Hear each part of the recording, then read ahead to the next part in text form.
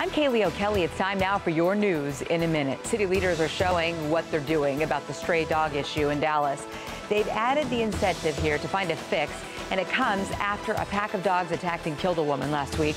Officials say animal control crews were working in a neighborhood just a few blocks away the day the dogs attacked. A group of parents trying to get Dallas ISD to stop suspending its youngest students in pre-K through second grade. The group shared their views with trustees at a meeting today, and at this point, the district hasn't made any changes to its discipline policy.